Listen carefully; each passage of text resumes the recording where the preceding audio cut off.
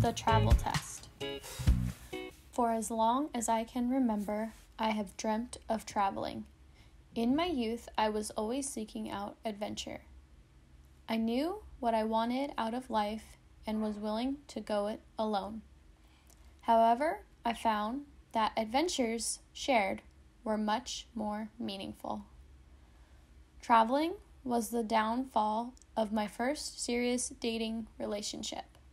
From that point forward, I vowed I would put any potential life partner to the travel test.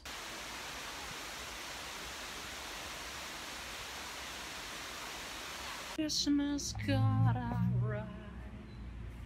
No, there will be no filming. Ready?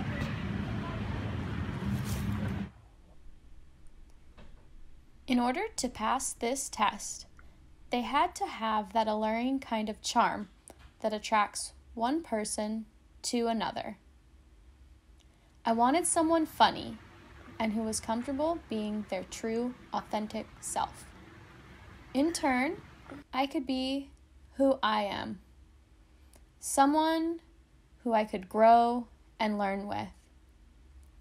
Who was down to push their limits and take leaps of faith with me. To fly by the seat of their pants and not be afraid to go off the itinerary. To go along with the crazy ideas I come up with and ponder up some wild ideas of their own.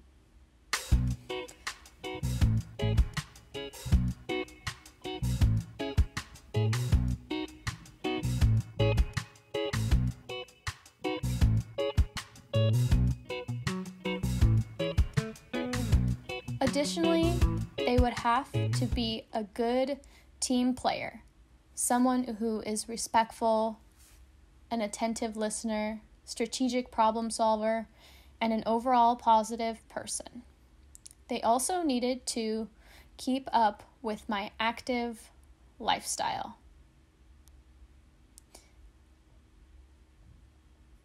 They would need to push me to expand my limits and call me out when I'm not reaching for my full potential. My partner must know how to have fun, even in a tough situation. They would need to know when to be firm and strong or tender and supportive.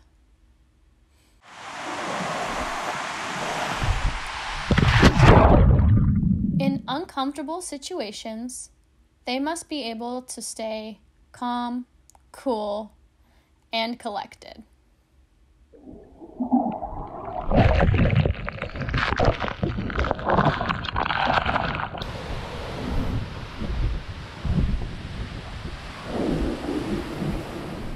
They would need to be able to identify the signs of overexhaustion and burnout. Their presence would allow me to ground myself. When I get too wild and overreach, they would know how to reel me back in.